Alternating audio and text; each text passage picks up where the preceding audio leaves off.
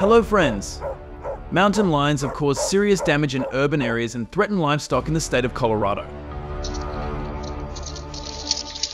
How are hunters dealing with the growing numbers of these predators? In this video, we explore how Coloradoans are facing the challenge of managing the more than 12,000 mountain lions in their area.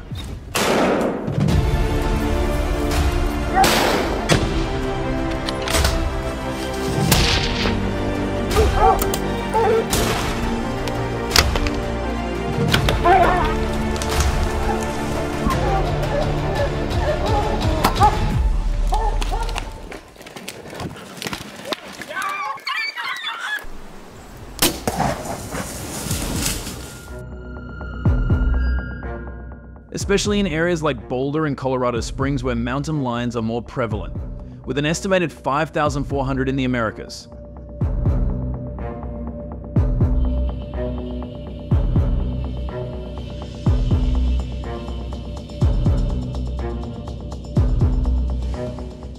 In 2023 alone, more than 250 reported sightings were near residential areas, with nearly 70% occurring in the winter.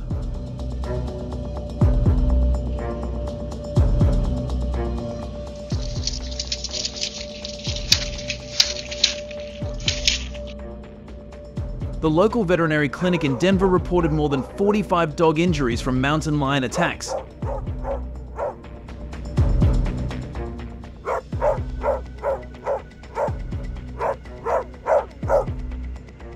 Fortunately, there have been no reports of attacks on humans. Residents are reminded to be vigilant, as mountain lions often lurk in the brush near residential areas.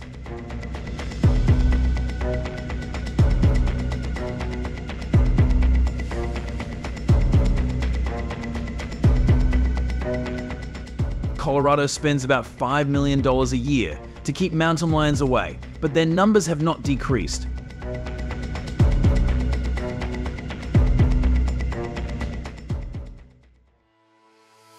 Faced with the mountain lion surge, Colorado residents have instituted controlled hunting from December to February.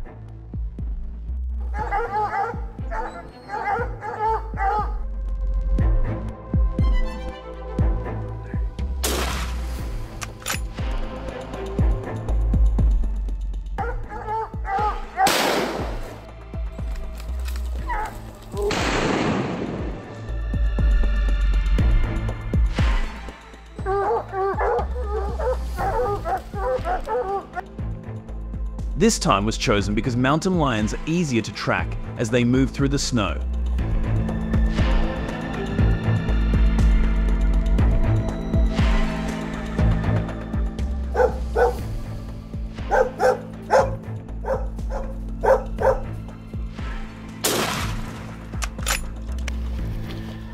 Hunting is allowed mainly in areas like Colorado Springs and its surrounding suburbs, while areas near the city center and on nature preserves are strictly regulated and prohibited.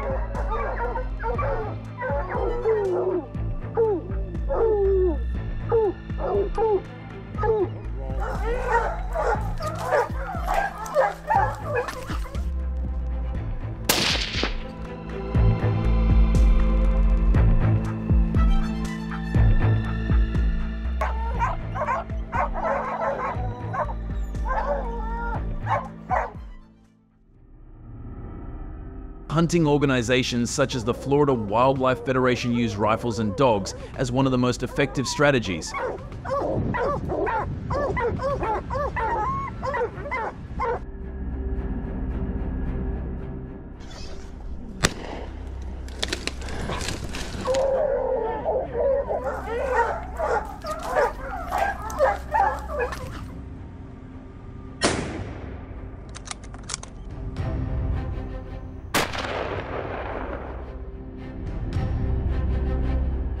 Hunters must have at least 1 to 2 years of experience to ensure they can handle high-powered rifles such as the 36-300 or 300 Winchester Magnum.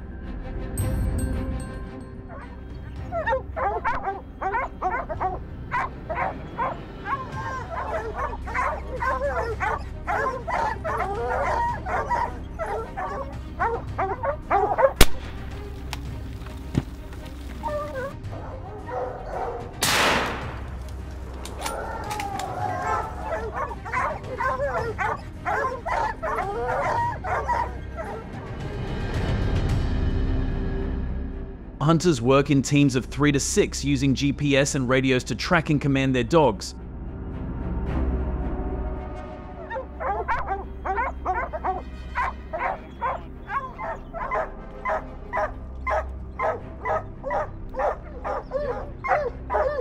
Plot hounds are renowned for their stamina and tracking skills. When the dogs corner a mountain lion, the hunters approach cautiously, assessing the wind and ensuring a clear line of sight.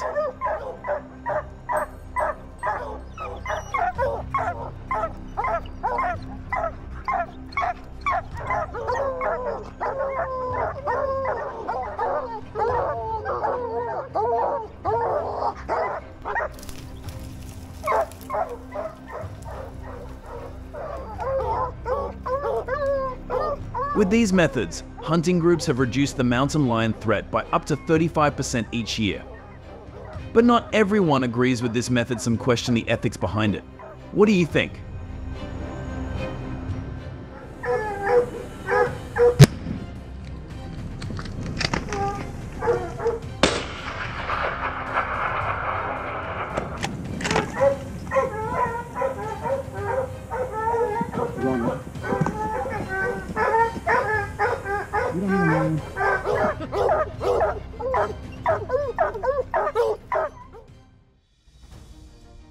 Hunters are allowed to use 3 to 5 dogs per hunting team each hunting season in Colorado. The dogs rely on footprints and scent to quickly locate mountain lions.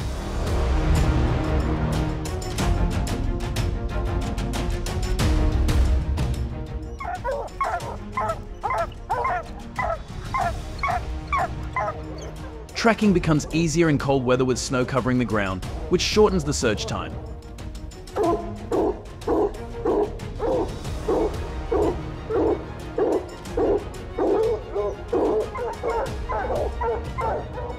However, hunters must be careful when moving because the terrain is slippery, and they need to wear appropriate protective gear, especially since temperatures can drop to 15 degrees during the Colorado winter.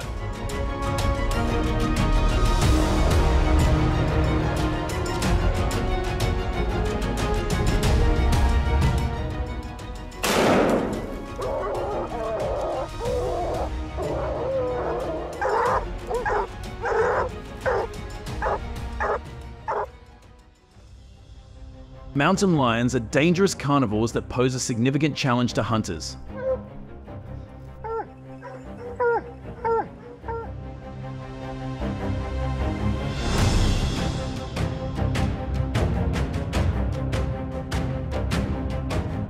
In Colorado, hunters need at least 2 years of big game hunting experience and must pass a rigorous test to obtain a license.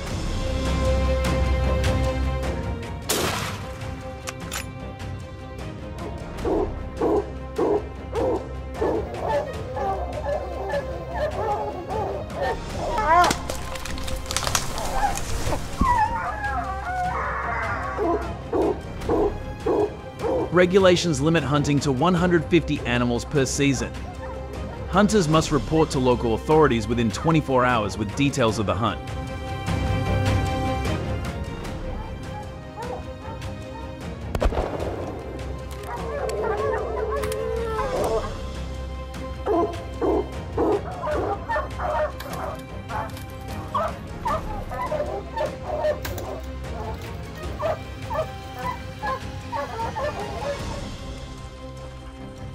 To increase hunting efficiency, Colorado authorities have incorporated bows and arrows into mountain lion hunting. Big one, man. Big male.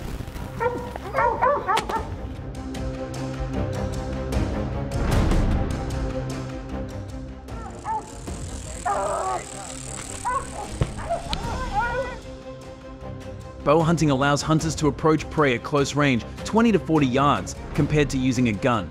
The advantage of bow hunting is that it is quiet so that prey cannot be detected.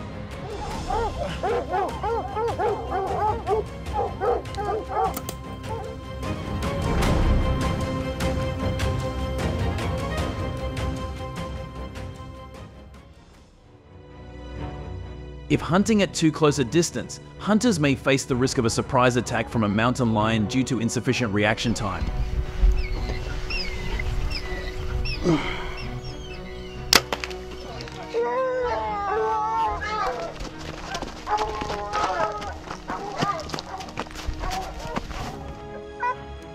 Therefore, hunters take training courses to develop quick reflexes and the ability to accurately judge their behavior to ensure safety.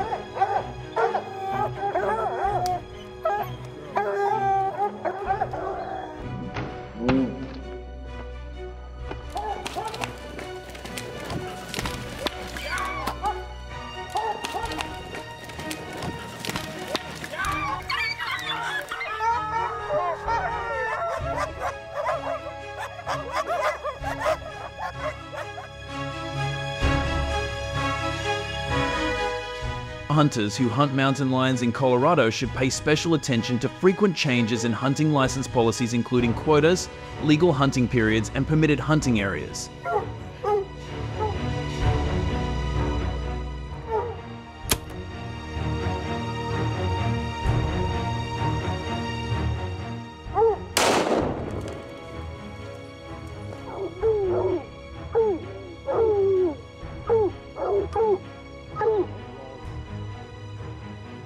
These changes require hunters to stay updated with government updates to avoid violations. If hunters fail to comply with regulations, they can face fines of up to $5,000.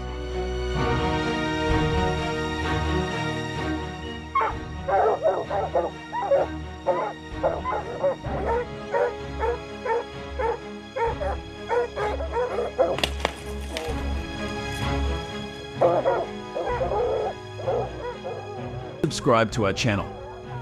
Comment below the description to contribute to building a legal hunting community.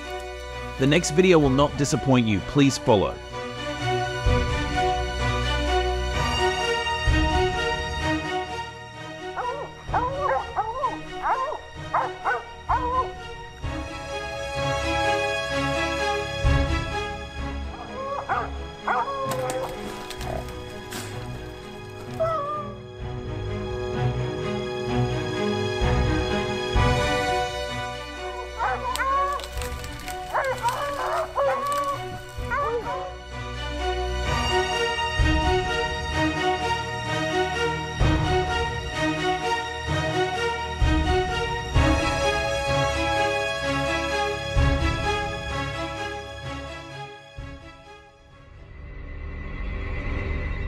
In the wilds of Canada, a new reality begins to emerge from a special breeding laboratory.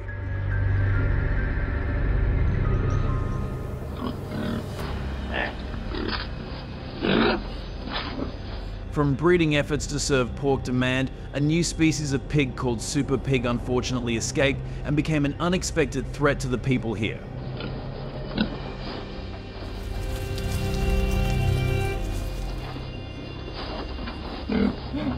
The story begins in the year 2014 of the 21st century at an agricultural research area in British Columbia, Canada.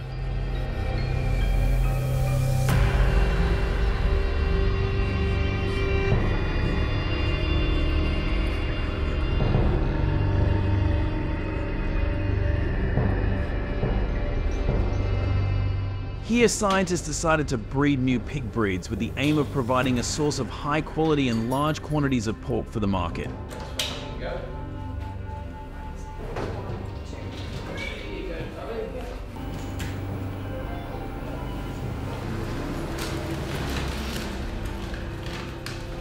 They created the super pig breed by combining the genes of wild boars and domestic sows in hopes of creating pigs with high fertility and weights of up to 800 pounds.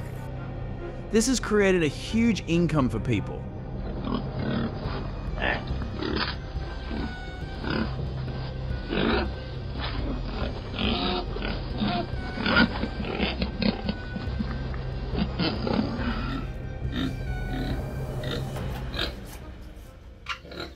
Locals were initially excited about this project. A normal pig usually produces about 10 to 12 pigs per season.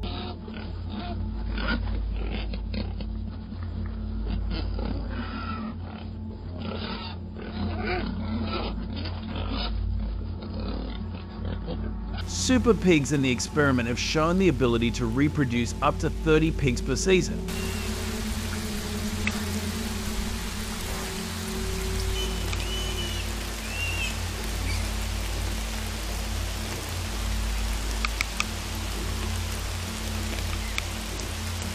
However, an unfortunate incident occurred in the summer of 2019 when a group of super pigs broke through the security fence and escaped, starting to spread throughout the area.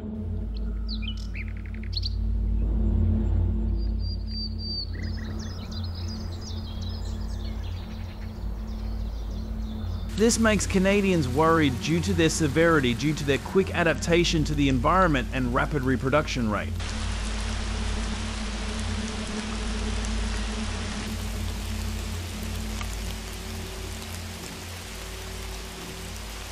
Farms were destroyed, and villagers who witnessed this scene were surprised.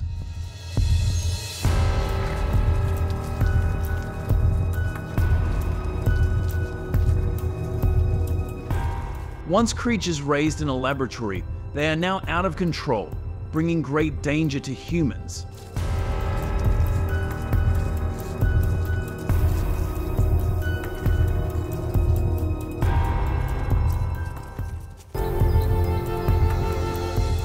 The scientific community and the government faced harsh criticism, as their unintended consequences became a real threat to human life.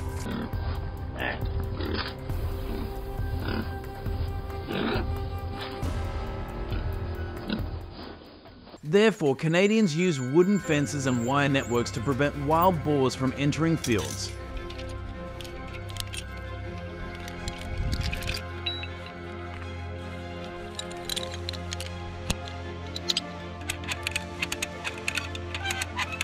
However, this method is expensive and has a short usage time.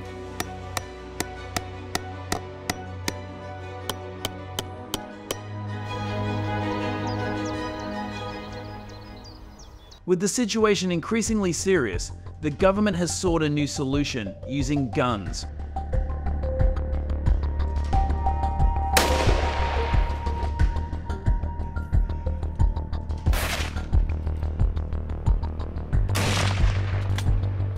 Recently, the Canadian government has officially approved an organised hunting program to control and limit the explosion of the super pig population.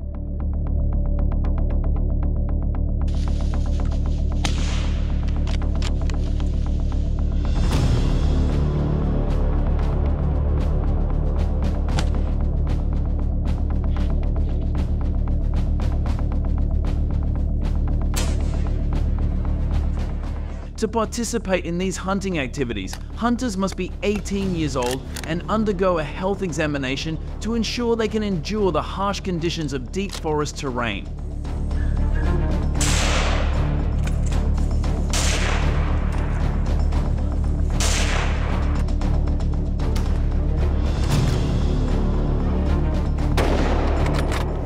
This not only helps ensure their own safety, but also contributes to protecting the community.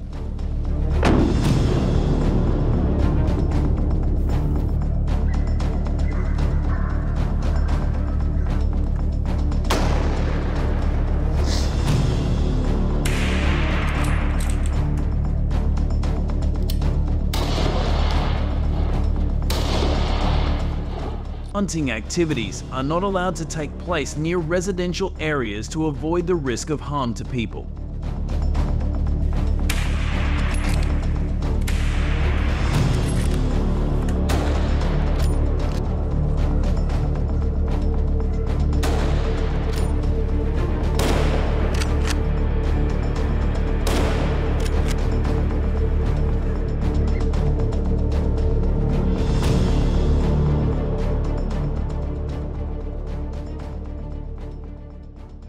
The main hunting season for people in Canada usually takes place in the fall, from September to November.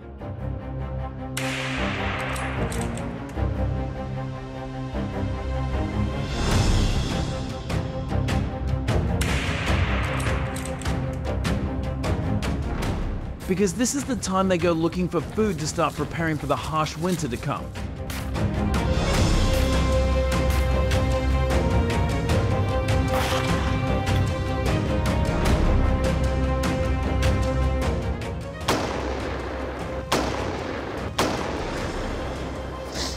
They are less wary and easier to approach.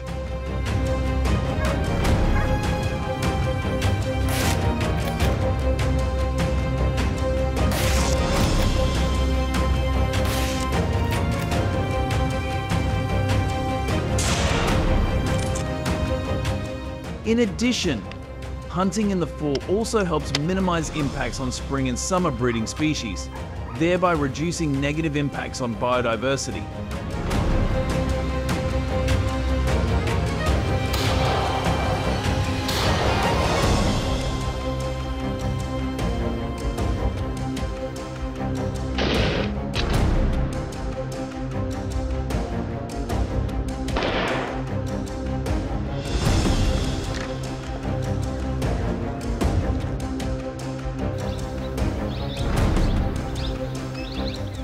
Hunting has become part of the living culture of Canadians. To encourage participation in regulated hunting and maintain proper management of wildlife populations, the Canadian government provides hunters with a stipend ranging from $200 to $500.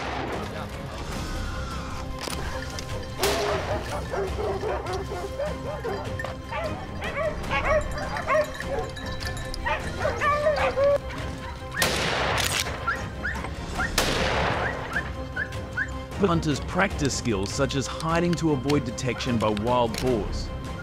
Hunting licenses also require hunters to report specific numbers to the authorities to be able to control wild boars and avoid illegal hunting.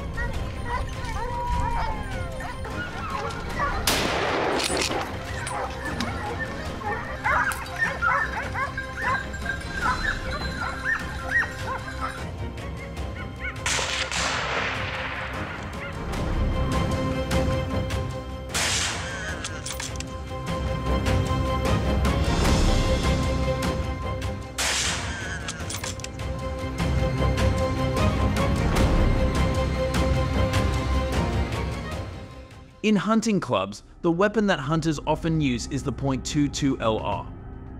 This type of gun is popular because of its high accuracy and is suitable for long-range sniper competitions.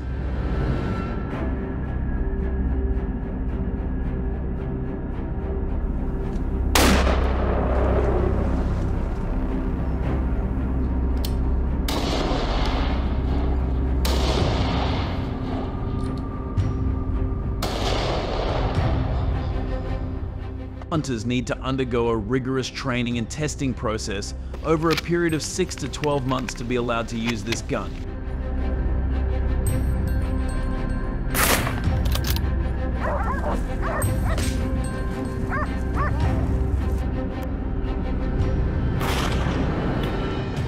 However, when using the .22 LR, Canadians note that it has some disadvantages, such as the destructive power is not as strong as other guns, requiring hunters to have 20/40 vision to aim.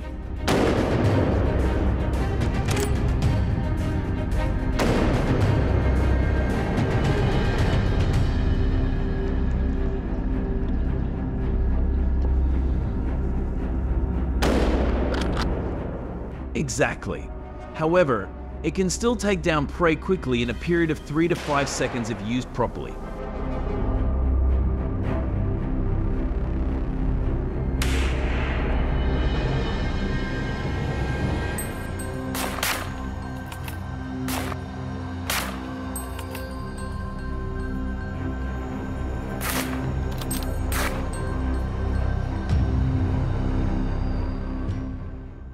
As I learned about Canadian hunting culture, I realized that hunting here is not only a recreational activity but also a tradition passed down from generation to generation.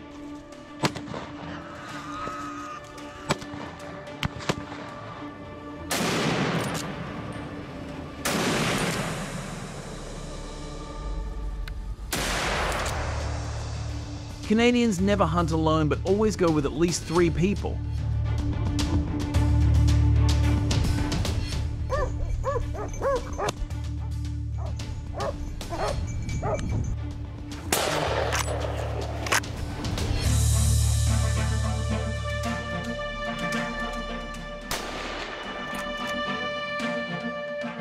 To ensure safety but also create a strong team spirit, helping them coordinate better in hunting wild boars.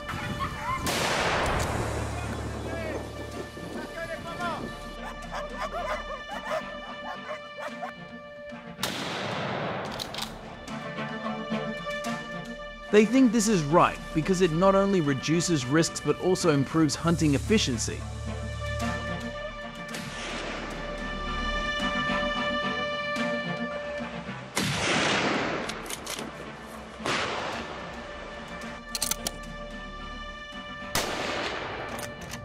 However, a secret that few people know is that this wild boar hunting activity will stop in 2030, when the government decides that hunting will no longer be necessary because the number of wild boar has decreased significantly.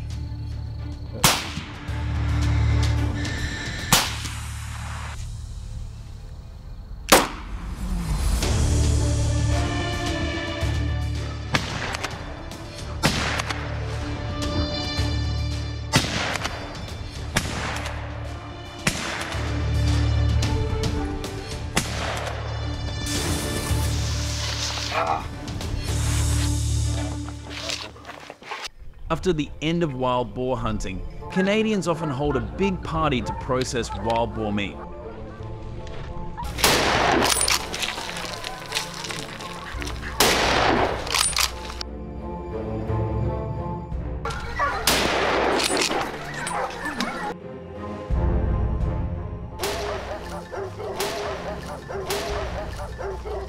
After being hunted, meat will be processed into typical dishes and rewards for hunters who have made efforts to protect their attacking homeland.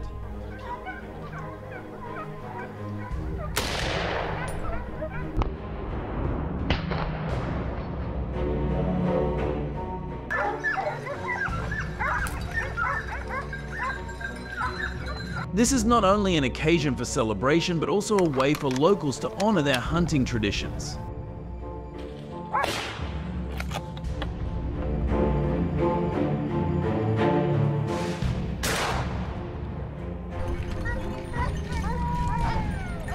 This activity has been recognized by conservation and environmental organizations, receiving strong support from the community.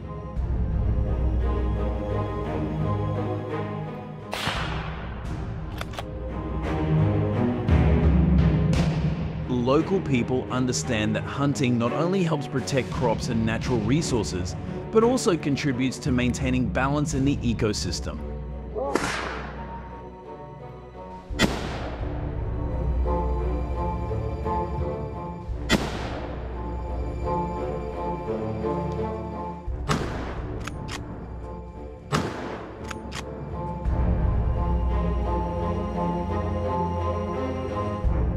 If you find the video interesting, please leave a comment below. Don't forget to press the channel subscription button to have more luck and protection from God.